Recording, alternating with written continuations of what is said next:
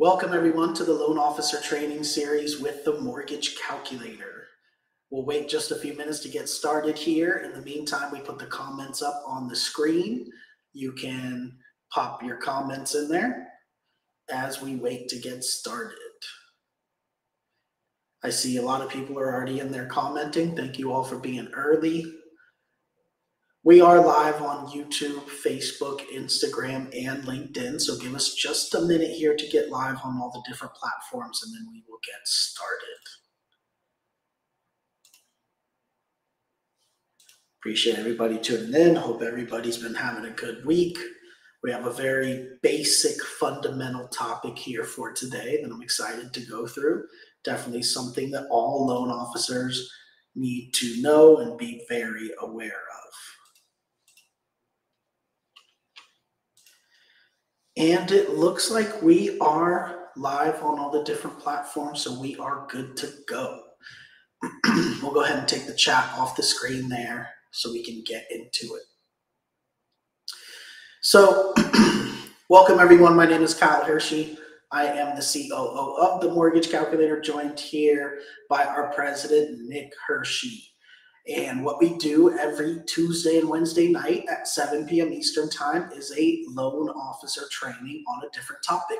Today's topic is something which, again, should be very familiar to all loan officers, which are the Fannie Mae guidelines. Now, obviously, we can't read the entire guidelines right now, but definitely want to point some things out and just stress the importance of this as well. So I know Nick has them pulled up so we can screen share a little bit here and talk about the different Fannie Mae guidelines. And remember that here at the Mortgage Calculator, when something doesn't fall into the Fannie Mae guidelines, that's where we shine as well with our non-QM products, right? So we always want to know the Fannie Mae guidelines, check the Fannie Mae guidelines, because most of the time, a conventional loan is going to be the cheapest option. And so we're always going to check the Fannie Mae and Freddie Mac guidelines, and Freddie Mac's guidelines are tomorrow's training. So we're always going to check Fannie and Freddie to see if the loan can qualify for those, because it's typically the cheapest option. But when it falls outside that box, also falls outside FHA and VA, that is where we, and USDA, I guess I should say, that is where we shine at the Mortgage Calculator with our 5,000 other products with alternative income and documentation. So with that being said, I'll go ahead and hand it over to Nick here. Nick, you can go ahead and share your screen, and let's talk about the ever so important Fannie Mae guidelines. Thank you, sir. Yes, we definitely need to know this. This is our Bible as a loan officer. This is our guide. And what Kyle said was very important. If we're going to go non-QM, which is where we really specialize, you have to know what Fannie Mae is so you know when it isn't going to fit, right? So there is no I only do conventional. There is no I only do non-QM. You got to know both to do both, really. There is no way around it. And all the programs are generally, just keep in mind, even if you're in non-QM or even in commercial, even if the guideline's not written, it's generally going to refer to Fannie Mae. So just keep in mind that not only are these, our kind of go-to, but they're every other lender, investor down the line. It's their go-to as well. So remember, we'll get some investors with, 8 pages of guides instead of thousands. And you're like, how does this work? Well, the other thousands are Fannie Mae. They have the 8 pages that differ of where they differ from Fannie Mae typically.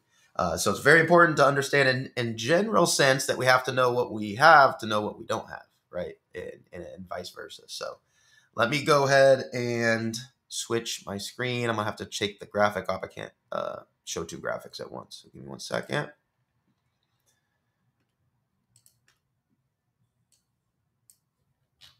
And I'm going to full screen this. All right. So there's nothing secret about Fannie Mae. Anybody can come here. I even like sending links to my customers to Fannie Mae, right? rather than argue with my customer about why we have to do something, say, well, here is the actual rule written. It's public. You can see it. I can see it. Everybody can see it.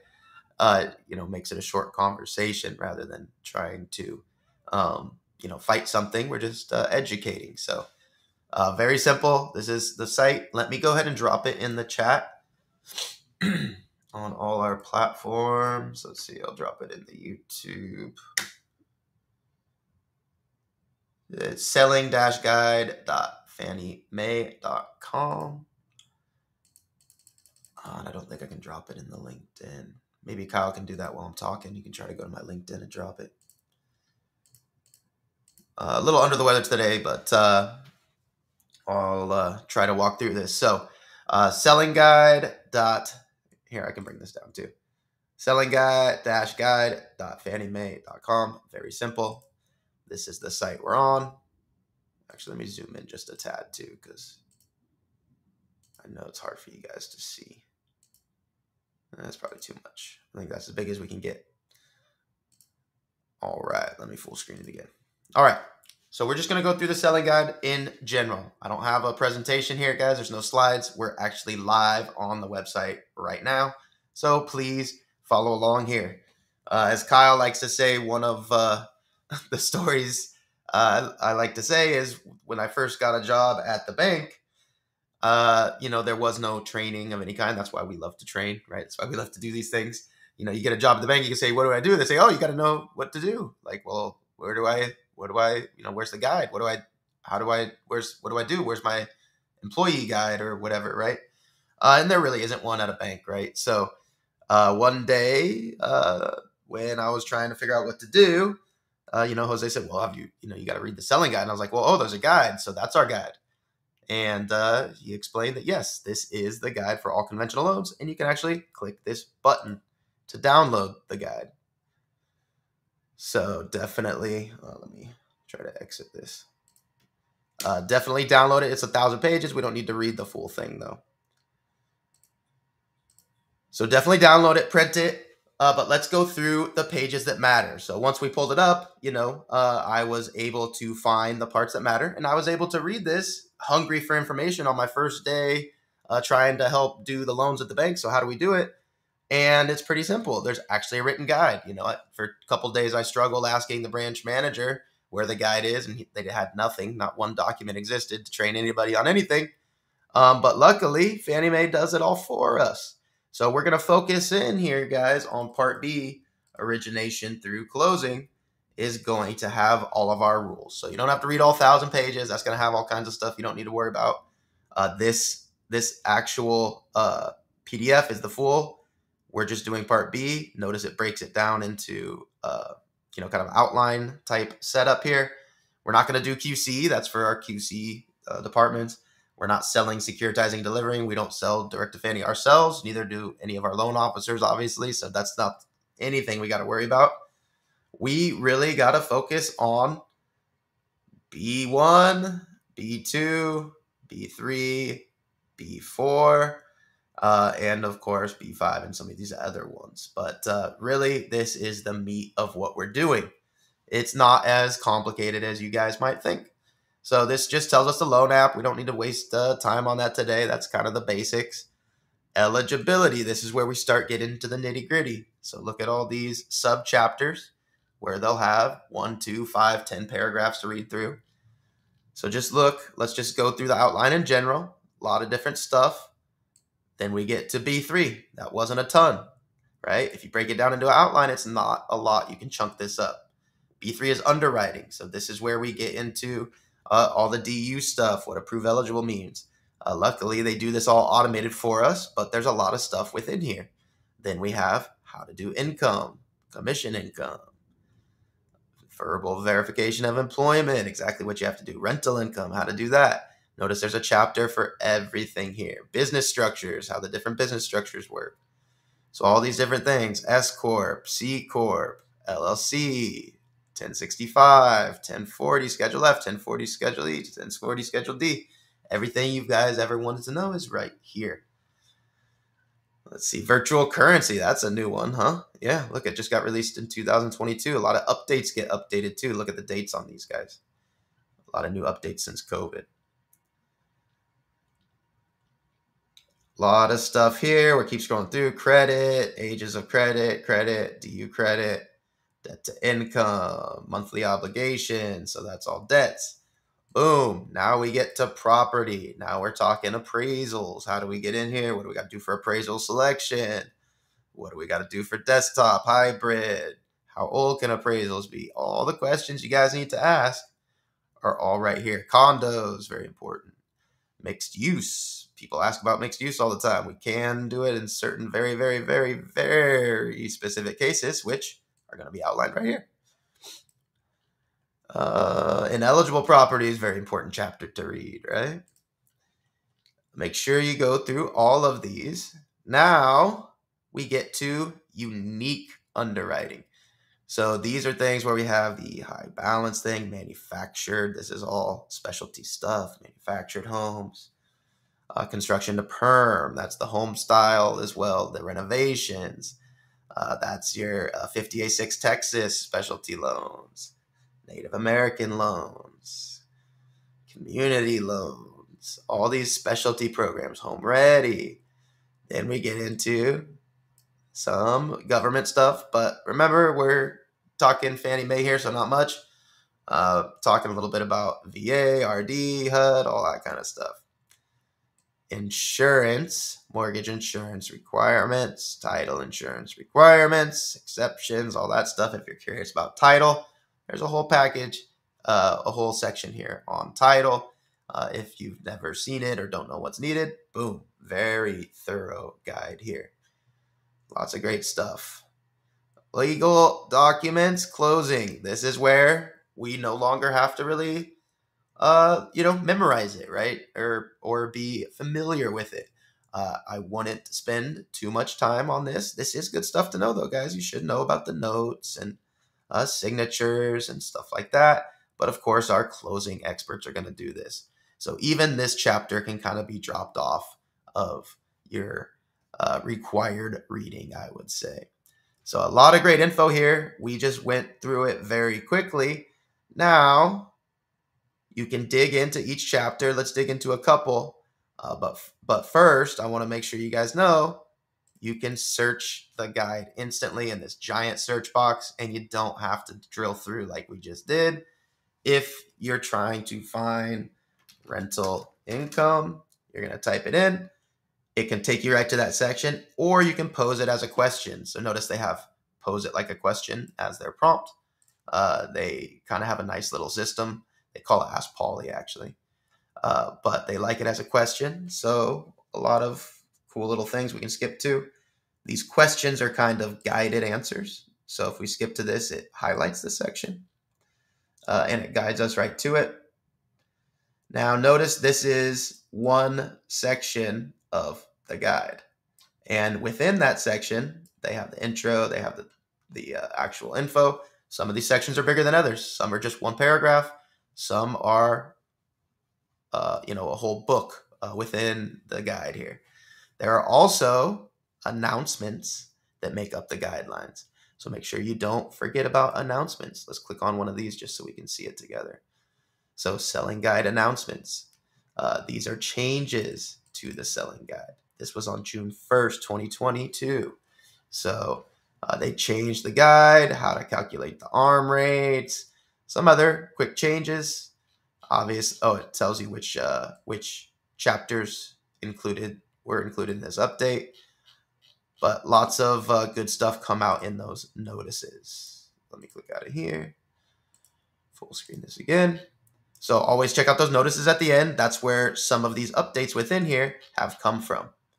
So anytime you get stuck on anything, the first place you should always go, whether it's a non-QM loan or not, the best place to go to quickly check out the general guides. If you have something in general, especially like appraisal, right? All non-QM and QM, every type of loan is going to have the same property appraisal requirements, essentially. So if you have any questions on appraisal, this would be a great place to search. Now let's start going into a couple of the topics that I always want you guys, or at least the people on my team, I know we're doing this public, but our team members to pay attention to which get people stuck, but are just so easy. They're just right at our fingertips. So there's no reason that we should get stuck on things like this, because it's so easy to get unstuck here. So let's just dig through and go again through the topics. Obviously, the search bar is the best thing for you guys to do, but since I don't have like a curriculum of what to search, we're just going to go through the topics here again and actually drill down through some of them. So loan application, again, we don't need to know that. Eligibility, occupancy types, good one to know. What is a principal residence? Some people get confused on that, so this is good to know. Requirements for owner occupancy with multiple borrowers, right? Who has to live there, right? Can there be co-signers, non-occupant borrowers? Skip to the non-occupant borrower section. Good, definitely a good section to read.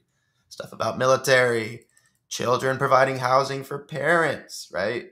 As in parents usually when they're older a lot of times, right? So a lot of ins and outs here on actually what makes a primary and not, which can be more complicated than you might think. What is a second home? Second primary home, right? Make sure you check that. Notice there is no such thing as a 2-unit second home, right? It's a second primary home. You can't have an investment portion to it. So make sure you guys understand that and check all these boxes, right? Investment properties. What is an investment? Good to know as well. Group home. Here are all the announcements. Great chapter to read. LTVs. I would read the matrix for LTVs. So this should link to the matrix, I'm guessing. Hopefully it links to the matrix. Yeah, eligibility matrix. I would definitely link out to that. That was a great, especially when we were at the bank only doing mostly conventional. That was a great thing to have handy on my desk. Yeah, I would print this back then. Print this on your wall, guys. This is your go-to, the Fannie Mae matrix. This is your quick guide, and then you're going to dig into the actual selling guide. But remember, the matrix is here. We're going to use the DU11, right? So this is for Oz. So notice this is the DU version, which is different than the other versions. So make sure you check out the unit limits. Remember, we absolutely love to do our non-QM because we can exceed these amounts, right? We can exceed 75 cash out on an investment. We can exceed 70 cash out on a 2 to 4 unit. We can even exceed 70 cash out on a 5 to 8 unit with our DSCR stuff. So we love when our non-QM allows us to go above this. But again, if you don't know this, if you don't know what the standard is, you don't know the benefits of not being standard, right? Of going non-QM and where we really shine. So it's important to, as Kyle said, just because you want to do non-QM, which I know a lot of you love to work with us because of that, you know what we're going up against, right? And Nick, can you zoom out a little bit on this just so you can get the most of the page? Zoom out a little bit. Zoom out. Oh, okay. I guess you can zoom in one more maybe, but just the point that it's easier to see. There you go. As look at one page and you can easily see, okay, are we doing a cash out? How many units is it? This is the LTV we can do at a prime. I mean, it's super easy. That's what I would have printed at my desk when we were at the bank and we had no non-QM options. This was it. You know, that was it. And this is for home style, manufactured, home ready with DU, right? So with a DU approval.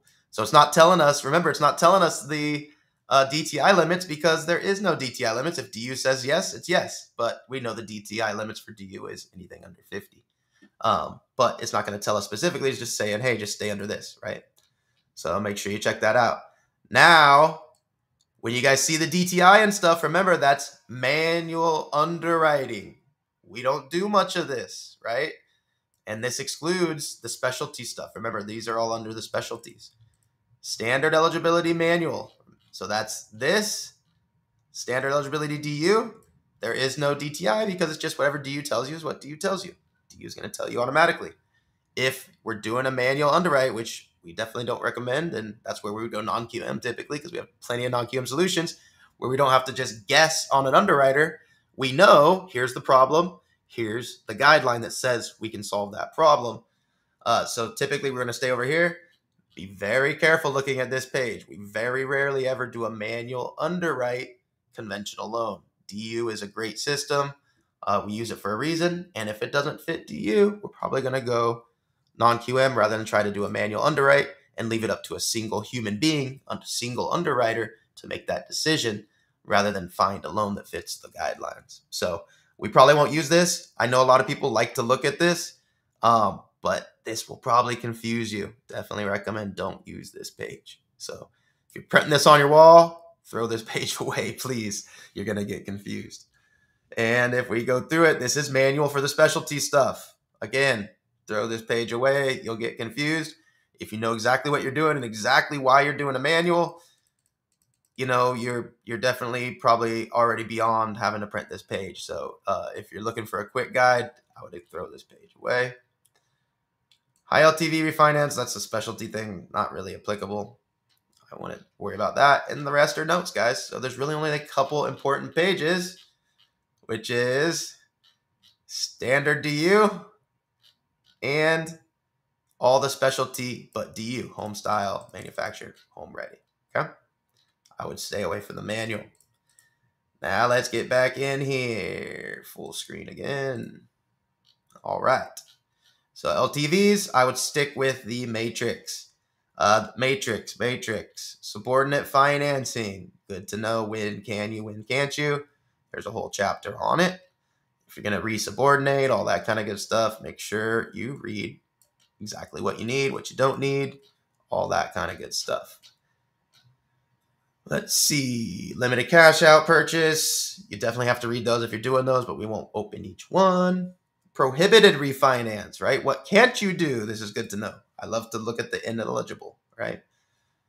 Lender solicitation, right? They're not letting you target. So that's for lenders. That's not for you guys necessarily.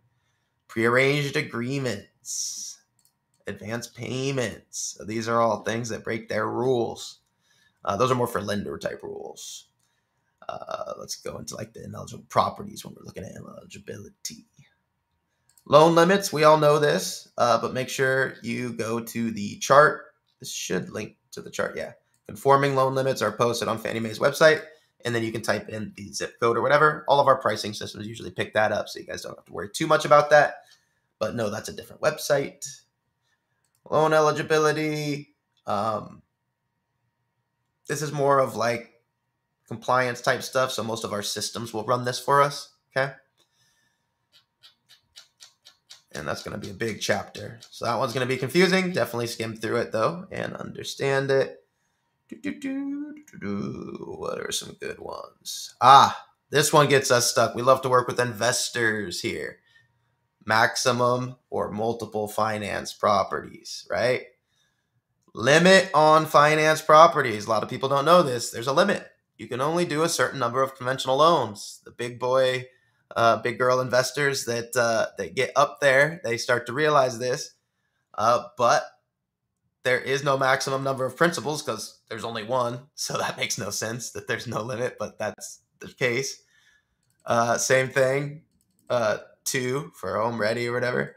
Second home or investments, 10. So technically the maximum loans that any eligible borrower, so there's a whole chapter on that, right? It's not just U.S. citizens. It could be a non-U.S., there's a bunch of other eligibility.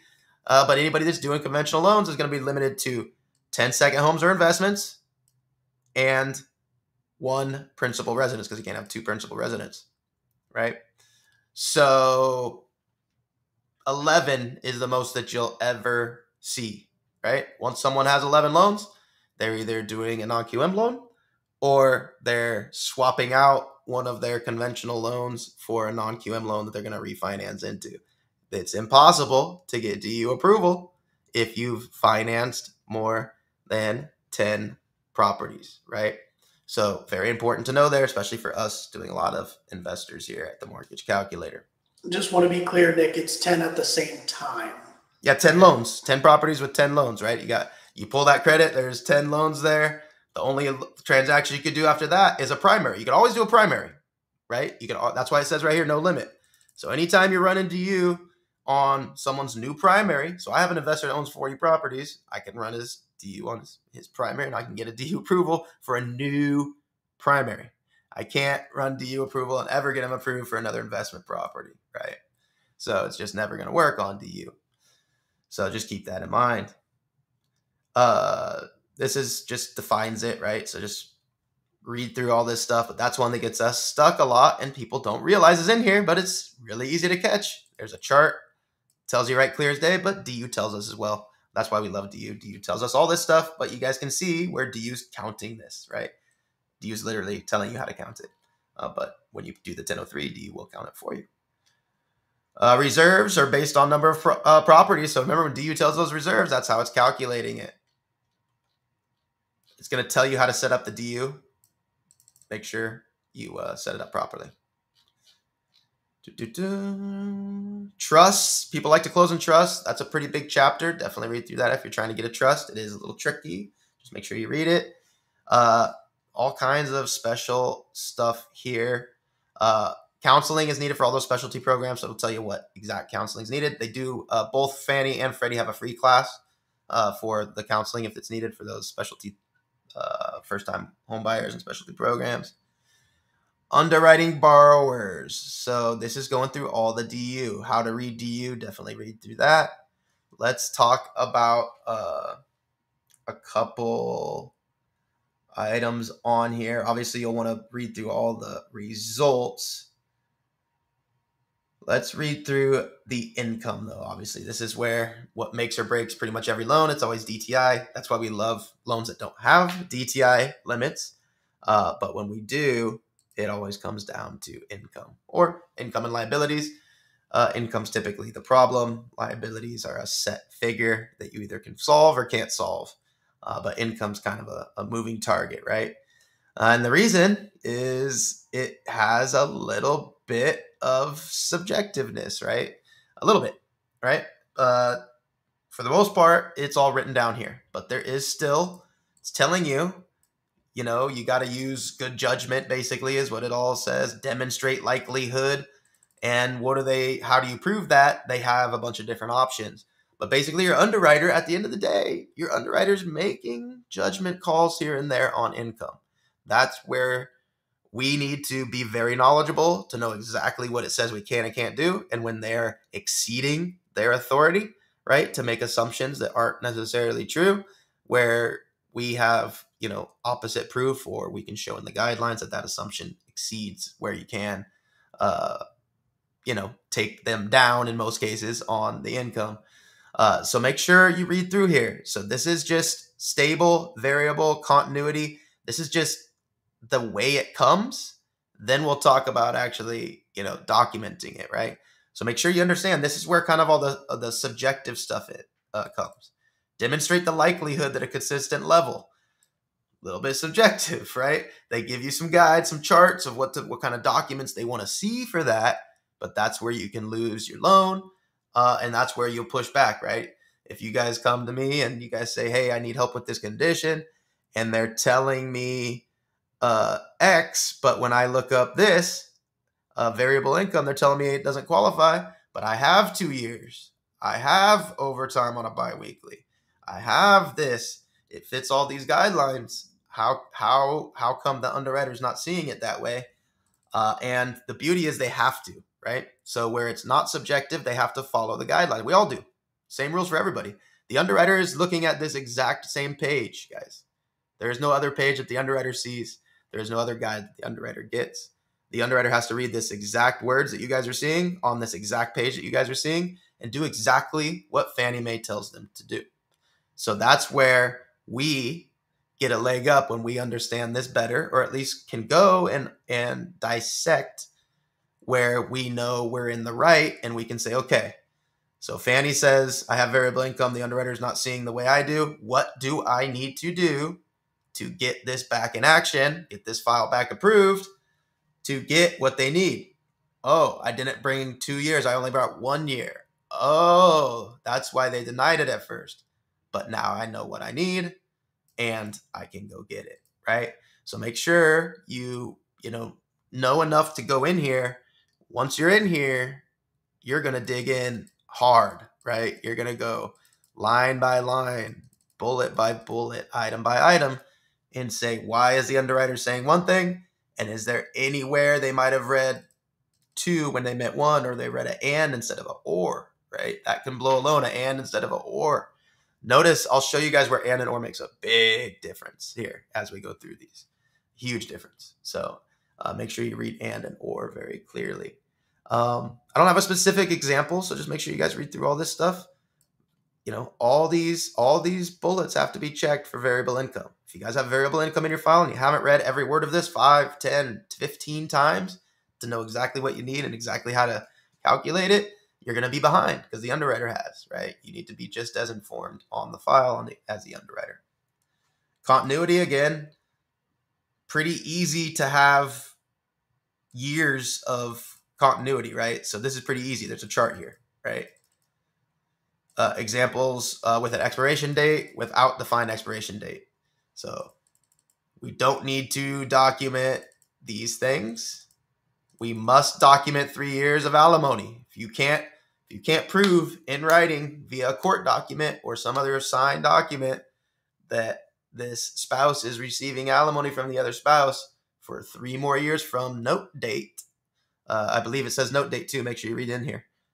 It's going to say that somewhere up here. From note date, we can't do it, right? That's not acceptable. If it's only 2 years, 6 months, can't use it, right? So that's what the underwriter is going to look for. Make sure you have it, right? You have it. You know exactly what you need. You get it. You put it in there. So very important. These are one category. These are another category. Totally different treatment. Oh, I love this one. Guys, I just went over this in the training a minute ago. It is crystal clear when we need a tax return. Tax returns are required. Let me zoom in on this because a lot of people try to push back on it. Too much. Determining need for tax returns. Tax returns are required if the borrower, any of these items, guys, if it doesn't say and or whatever, it's any, right? So if DU tells you, because you typed in W-2 income as the only income that you want to use for this borrower, and that's all DU saw, and DU approved you for W-2, no tax returns, but guess what? You are required to read this word to do a loan, right? To be licensed. If you submit that loan as W-2 only, when tax returns are required, you just committed fraud, right? That's fraud. That's mortgage fraud. You could lose your license and a lot of bad stuff can happen just trying to make things easy, which isn't the wrong idea necessarily to make things easy on your borrower, but we have to follow the guidelines. We have to. So if you try to submit a file without tax returns that requires tax returns, you are part of the problem, right? And it's going to be a problem, trust me. So if they are employed by family members, period, must have tax returns. 2 years or 1 year, right? You can still get 1 year findings with tax returns, but that means you need 1 year tax returns. There is no such thing as no tax returns. We can do a W-2 only with no tax returns, but if any of these boxes are checked, you just did something you weren't supposed to do. Is employed by interested parties for the property sale. Also, this says 2 years if you're employed by family members. There is no 1 year, right? So it's hard for DU to pick that up. DU might give you 1 year, but it says right here you have to have 2 years, period, right? Receives rental income from investment. Notice this doesn't say 2 years. You can get 1 year findings. I do it all the time for my investors. As long as I got good credit and stuff, you'll get 1 year findings, but you must have tax returns to prove the rental income. So that'll trigger, but it won't require 2 years. If you trigger this, which is hard to code into your loan app, just know that just because DU gave you 1 year findings, if this is the case, because DU doesn't know this is the case, you're going to need 2 years no matter what. It says right here, clear as day. You can't miss it, guys. Nobody can miss this. The underwriter's not going to miss this. You guys can't miss this, okay? So rental income, temporary unemployment, any of that stuff, capital gains, any Schedule D's type stuff, right? Any of that. Receives income cannot be verified by independent knowledgeable source. I don't even know what that is, but if it exists, you got to have 2 years returns, right? Foreign income, Interest and dividend income, that's a B. Tip income. Receives income from any company. If they own any company at all, guys. This one is very key. Read this one close. I'm going to read it. Make sure you understand it. Receives income from sole proprietorship. So if they say they own a company, but they don't own a company, they're still a sole proprietor. They're claiming they own a company. That's a sole proprietor. It's not on paper. LLCs are always going to be on paper and public in the state databases. It's going to show up on Fraud Guard as well when we pull fraud. Partnerships, corporations, or any type of business structure which the borrower has 25% or greater interest. Period. No option, right? If the borrower has any LLCs, any ownership of anything, says they are self-employed in any way, we're going to need tax returns. You have to ask for them because they're needed. Borrowers with 25% greater ownership interest are considered self-employed. So again, if they tell you they're self-employed, most likely they fall under this category. So make sure you dig in for those taxes. You can't do W-2 only when they told you they're self-employed. Even if they're just driving Uber on the side, they're still a sole proprietorship, right? Just because someone drives Uber on the side and it's not their main gig, guess what? They're no longer a W-2 only file. You must have 2 years of tax returns now for that person. Lender must document and underwrite according to self-employed borrowers, which is B32, self-employment income. So now we open up a whole can of worms here, guys. So can't avoid, notice, it would be, I don't want to say illegal, but fraudulent, right? This is not the law here, guys. This is a guideline. So this would be a fraudulent. It wouldn't be qualified through the guidelines if we require tax returns and we try to do it without it, right? So we have to make sure that if they're self-employed, we're going to need tax returns. That's where we love non-QM. Most of the time, these people come in, they think the side gig was a good thing. It makes them side money. That's great. But then they did a bunch of write-offs on the side gig, which then cause it for the conventional calculations to be off. Now we're in non-QM land, which we have the solutions, right? So that's where we're okay. But you got to know where you are to know where you got to go, right? So make sure you guys read this. There is no ifs, ands, or buts to providing tax returns for any of these bullets. Very key. Non-US citizens, we do some of that, so make sure you guys check that out. Non-taxable. I love this little bit here. This comes up more often than you guys would think. This little 3-4 paragraphs can make or break a file.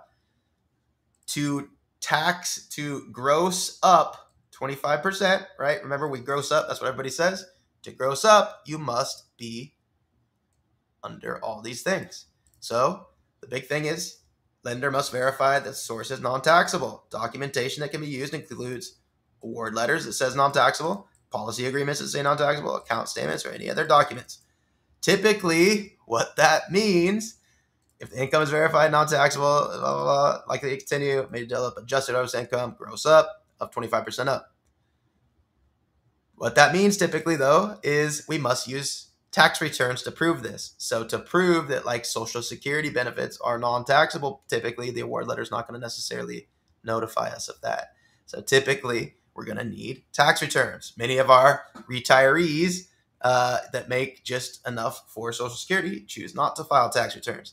So although they probably qualify for some non-taxable income of that, or all even of their Social Security, we cannot gross it up by 25% unless we have the document that's required. So we got to make sure we read that part, right? Just because we can do it, we got to know exactly why, how, exactly all those little ins and outs. How much time we got? Like 15 minutes? Employment. How do you document employment? This is very important.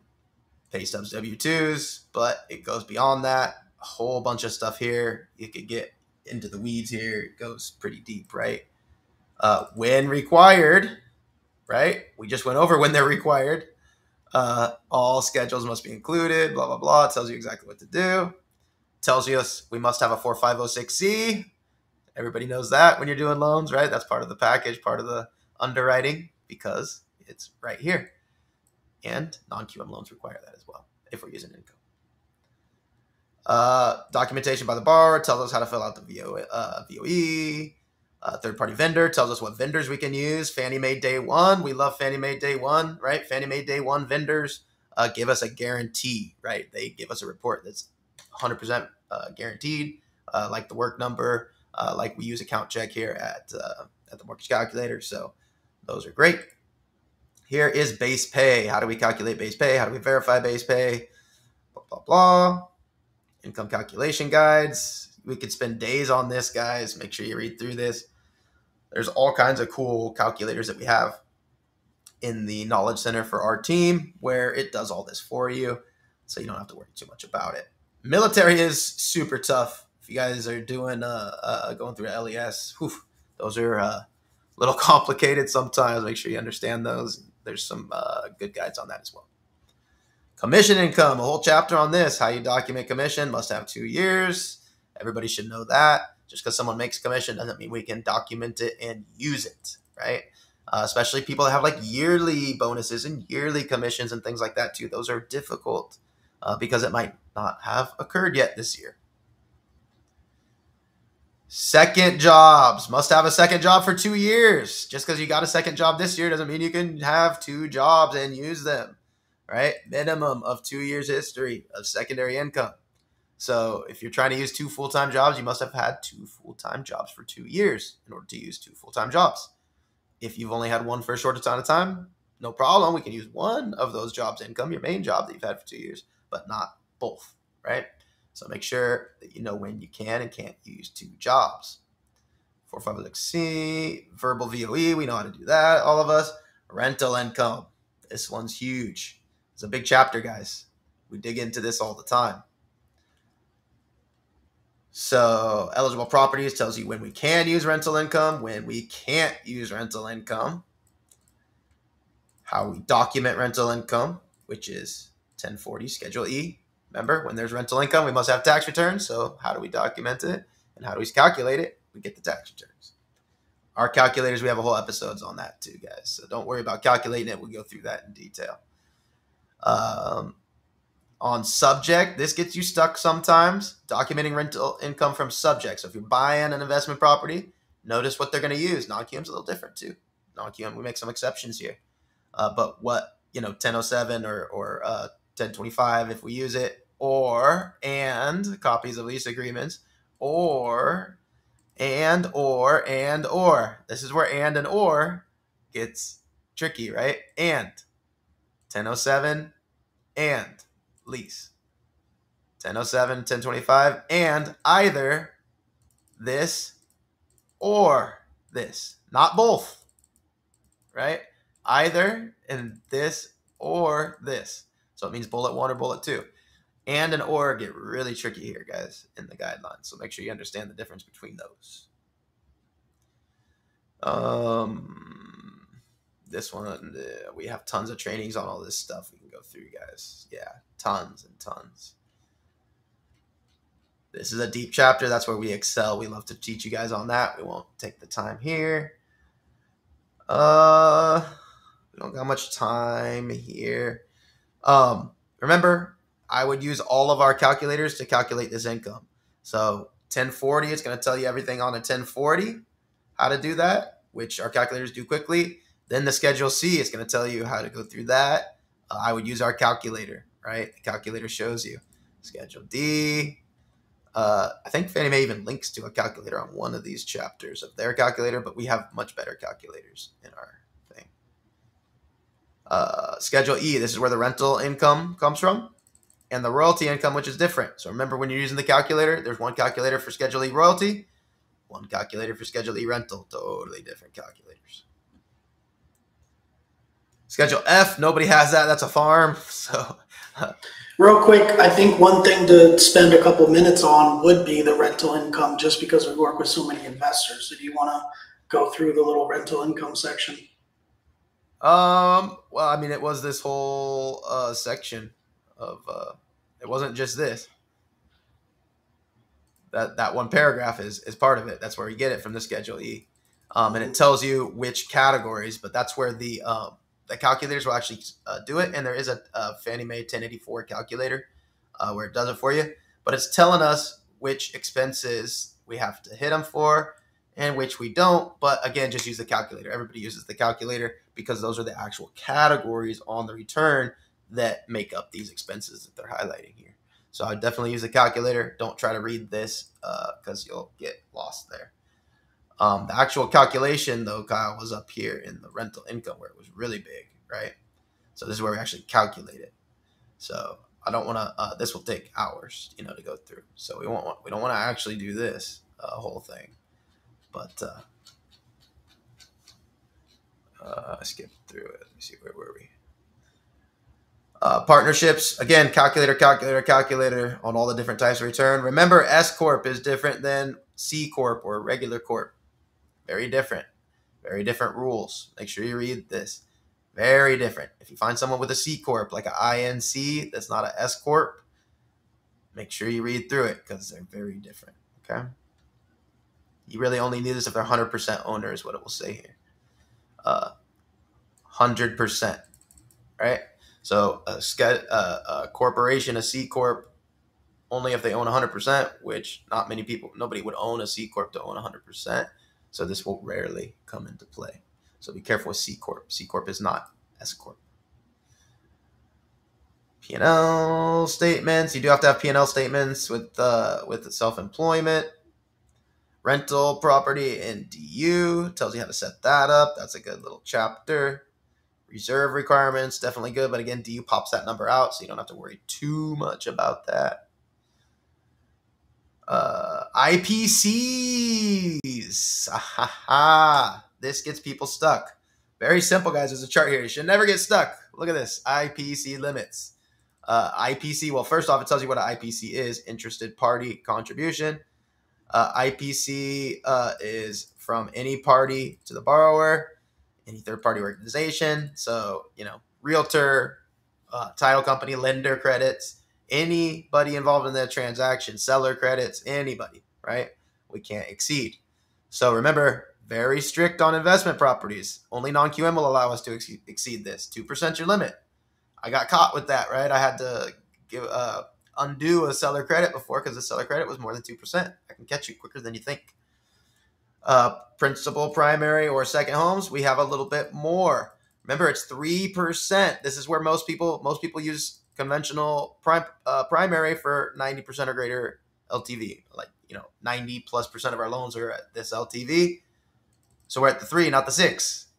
Only FHA allows the 6 at the high LTVs.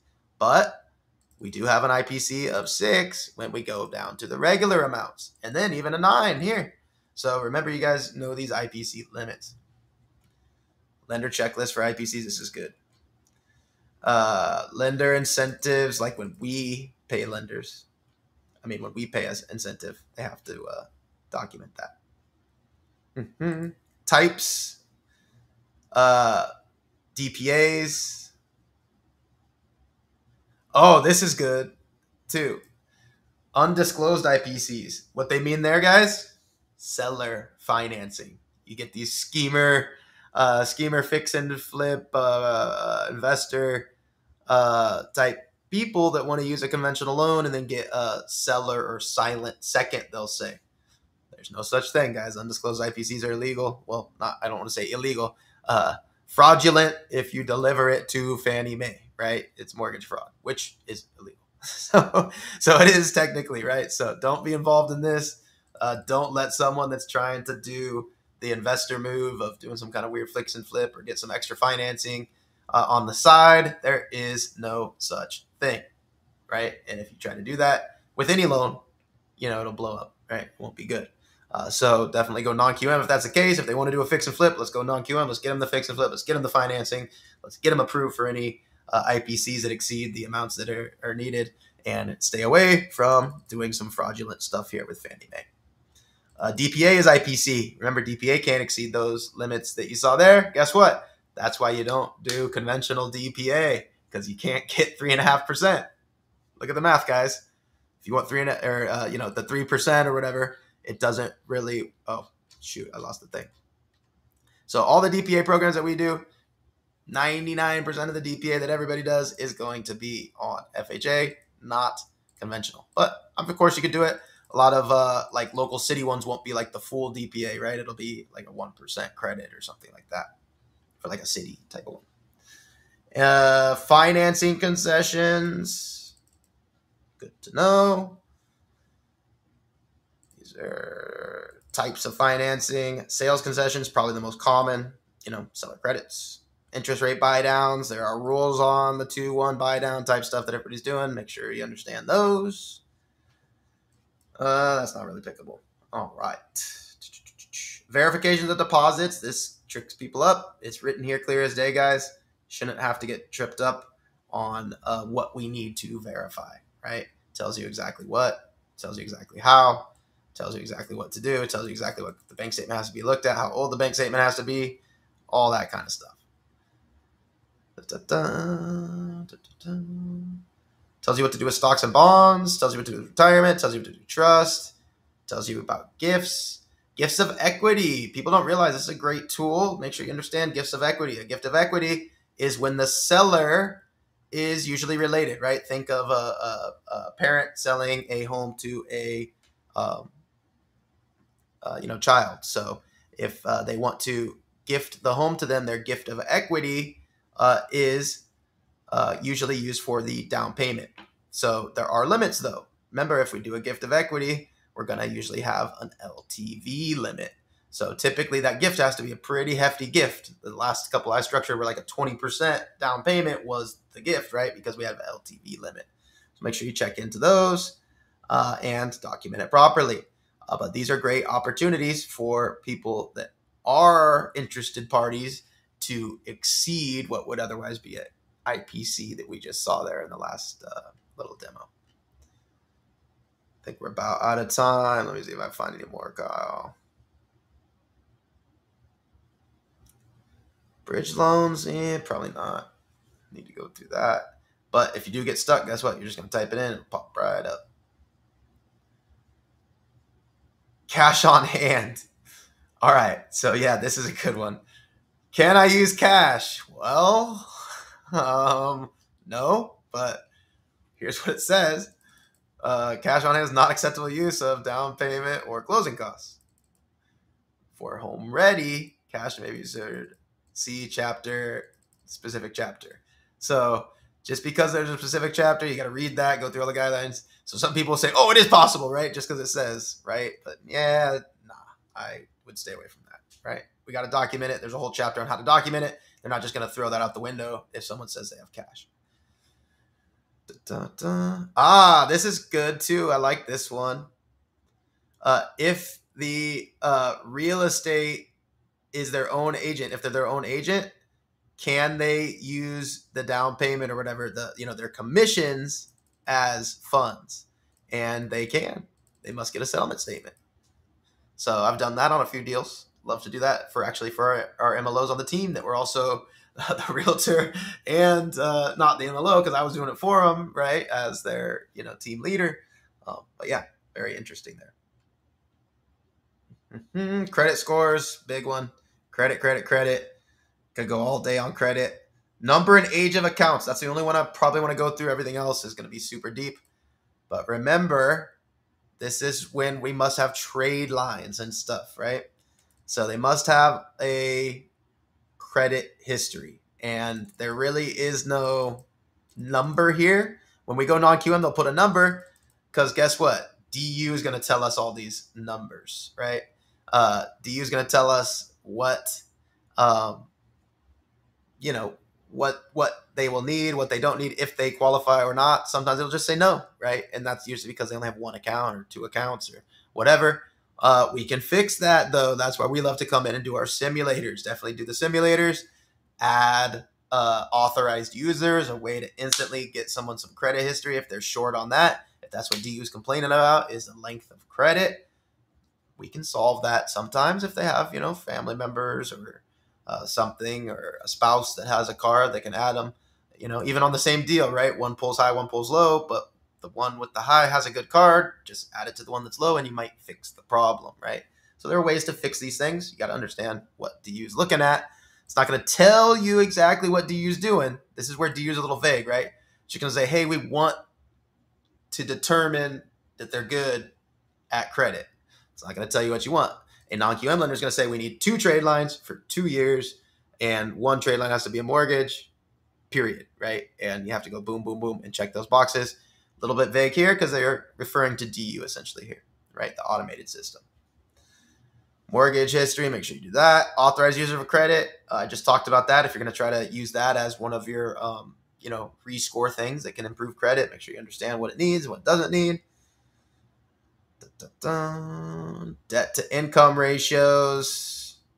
Obviously, that's where the meat and potatoes is. That's where everything happens. This is manual. Don't listen to this, right? This is DU. 50. Can't be 50, though. It has to be 49.99 or whatever, 49.98, whatever it is. If you hit 50, it's not going to work. So just know that when people say the DTI, that's for manual. We don't really do manuals. But it's going to tell you a little bit about how to calculate. It's important to understand what DU is doing. DU is going to spit out a number. If you don't know what DU is doing, you're going to be lost, right? So make sure you understand what DU is doing so you can understand why you're not getting the number that you want and you think you're supposed to get, and you can figure out exactly why DU is putting it where it's not supposed to go or putting it where it is supposed to go, and you put it wrong on the 1003 most of the time. Re-underwriting. Hopefully that doesn't happen. Obligations. That's important. Make sure if you guys are trying to exclude stuff, you understand what you can and can't exclude and why. This is a pretty big chapter here because this is like the whole, everything of what you can and can't do and what these debts are. There's other types of debts like alimony that have to be accounted for that aren't going to show up on credit. Sometimes they do if they're through the state, but most of the time these things don't. And if you do a loan and that exists and it pops up later, you're kind of part of the fraud and not part of the solution, right? So you got to dig here, guys. These are the kinds of things that might pop up later that we need to make sure we dig on. Let's see. The one thing, debts paid by others. This is the one that people go for a lot, especially a lot of our investors. So we use this a lot. So I'm going to go over this one. So let's click here. Debts paid by others. Certain debts can be excluded from the DTI, which helps a lot of our investors. When a borrower is obligated on a non-mortgage debt, but not the party who is actually repaying the debt, the lender may exclude the monthly payment from the monthly obligations. This policy applies whether or not the party is obligated on the debt. So co-signing on a car, right? You co-sign on a car, we can get that excluded. Installment loans, student loans, revolving, lease payments, etc. See below of how to exclude it. Or when a borrower is on a mortgage debt, but it's not the party who's actually repaying the debt, we may exclude the full PITIA if the party making the payments is obligated, there are no delinquencies in 12 months, and the borrower is not using rental income. What does that mean for our investors? LLC, right? All my properties that I own for rental properties, I have the loan in an LLC. I have a non-QM DSCR loan. I have a bunch of them. We do like we preach here, guys. So when I do my conventional loans, I'm able to exclude those because those loans are in my LLC name, and the LLC is making the payments, and I don't miss any payments. Right? So I exclude those from my personal because I own the property in LLC and I do a DSCR loan that is to an LLC. But in order to exclude this, remember guys, read the whole chapter. The lender must obtain 12 months canceled checks or bank statements from the other party making the payments to document 12-month payment history with no delinquent. No exception. Just because it's in someone else's name, we still need 12 months. 12 means 12. 12 doesn't mean 11. 12 doesn't mean 10. 12 means 12. If the loan is new, they've only made 10 payments, guess what? Doesn't count, right? We're going to have to eat it. So make sure that we check that. When a borrower is obligated on mortgage debt, whether or not the other party making payments, the reference property must be counted in the financed properties. So there's a little tricky one there too, though. So even though they're going to exclude the debt, they're still going to hit you with, we're not going to give you another loan if you're an investor that's maxed out your number of loans. So this is tricky, guys. This little chapter here is tricky. I use it a lot, but it's also tricky to use. So make sure you use it, to your advantage and use it properly. Those are all the different types too, by the way. Student loans, all these other ones. Those first ones are usually the ones. Underwriting the property, we're pretty much done here, but make sure you go in and understand what they're looking at when they're looking at your appraisal. A lot of people get the appraisal back and they're like, it wasn't as is. What's the problem? Well, it tells you right here what the problem is, right? Just because there is no rule that says, if the box is checked as is, you just take it, right? Look at this, guys. There's dozens and dozens and dozens of rules. So one box doesn't cut it, right? You gotta read the whole thing, understand what they're doing, understand just because it's as is doesn't mean that we'll see where the condition and quality, right? A lot of subjective stuff in here, right? Read through all this. The one thing I want to actually go over though, before Kyle kicks me off, is, I believe there was the ineligible, yes, or ineligible projects. So this is non-warrantable, right? So ineligible project, aka non-warrantable condo. But this is where, not that we want people to pay more, but if you have a non-warrantable condo, it's non-warrantable and it's clear as day, it's ineligible, right? So it's ineligible Fannie Mae. That's where we love to give our non-QM options. So we have a ton of non-QM options for non-warrantable. So again, we have to know what we have to know what we have on the other end, right? So you got to know what Fannie Mae says is non-warrantable to understand why we're doing non-warrantable non-QM deals, right? So make sure you read through this. It's very, very detailed, right? So there's a lot of different things that can make it ineligible. A lot. Timeshares, right? Also, these are if it's a co-op, this throws it out of whack. If it's a condo, this throws it ineligible, right? Any of these are ineligible. This is only for co-ops, though, right? So there's different check boxes for each. So make sure you run through this if you think you're in trouble. Condo tells, right? They don't exist for Fannie or Freddie or anything conventional. That's where we love to help out with our non-QM action. So we have plenty of condo tell non-warrantable condo options. So you got to know what that means and why anybody won't qualify conventional. And that's where we attack with our non-QM because that's where we specialize, right? So you got to know what you have to know what to do. So a lot of different things, commercial, mixed use, all the things that throw you out of whack, live, work, all those kinds of things end up messing with your condos. And then limited review, full review. Make sure you understand the difference, right? Full review. There's the questionnaire should be linked in there as well. I'm not going to click into it since we're pretty much done. PUD. Remember PUD, planned urban development. That's anything with an HOA. Just because it doesn't have a condo, it's not a condo, doesn't mean it's not a PUD. So PUD still has requirements, right? You're still going to need to make sure that the PUD is good, make sure that they have insurance, all that kind of good stuff, right? And that's pretty much it. This is all unique stuff, right? These are the specialty programs. So if you're doing a specialty program, you definitely got to dig in here. But those are only specialties. So that's it, guys. We went through, almost read, the good stuff. If you guys spend, I read this all in one night, right? You just got to skim through this, guys. It's like 5 paragraphs per bullet. There's, hundreds of bullets. But it's really a skim thing, right? It's bullets. It's little quick guides, little quick charts. This isn't super complicated stuff. So I definitely challenge everybody to not necessarily print it, save paper, right? Go online, download the PDF, skim through it. You should be familiar with every section, at least in general, to know where to find it, right? And once you read through it and you've skimmed through it, then this becomes so much easier because you know what you're looking for, right? There is no such thing as non-warrantable condo, right? In here. Right? It's ineligible project, right? So if you don't know how it's worded, you're going to have trouble finding your query. So again, you got to know what you have to know what you don't have or to know what to find or what to look for. So don't be afraid to dig in and read all this if you haven't yet. If you haven't read this, I wouldn't call myself, a full-time loan officer if I haven't read the guide in full, right? You got to read the guide. That's where every loan starts. That's our our starting point.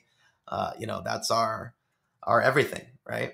So we're always going to quote this. It's our Bible. Quote it like scripture, right? You're going to literally quote it, because you're going to be talking to an underwriter. They're going to say, hey, that section, you're going to, hold on, I remember that section. You're going to come here, you're going to type it in and say, why are they saying that's ineligible? I remember that section, and I remember that part about live work, and I remember that, and boom, now you just won the argument, you saved the loan, and you're a rock star, right? So you got to know a little bit. Don't worry about the nitty gritty. Don't worry about memorizing it. But every time you read it, it will become more and more familiar. Pretty soon, you'll be able to quote it like scripture, but you don't have to. We have the internet these days. It takes you 10 seconds. So don't worry about that stuff. I think the main thing is the search bar, right? And there is a question here. April was asking, do you ever use OpenAI to help with finding the answers? Not in this case. We're using guidelines, right? The only place to find the answers in our business is the actual guidelines, whether that's the Fannie or Freddie guidelines or the individual guidelines of the actual investor or lender that we're taking the loan to. So this should be bookmarked on your computer, that link, and you should have that search bar ready to pull up at any time. But with that being said, we went a little bit over, but that was great. Tomorrow we're going to talk about the Freddie Mac selling guide and guidelines as well. So that'll be good. Make sure you tune into that. These are the two basics of what we do every day. First stop always as a loan officer is always going to be there. So thank you everybody for tuning in. We appreciate it. Thanks for going through the presentation, Nick. We will see everybody tomorrow, Wednesday at 7 p.m. Eastern. We do this show every Tuesday and Wednesday night, 7 p.m. Eastern. So we'll see you for the next one. Thank you. Thanks, everybody.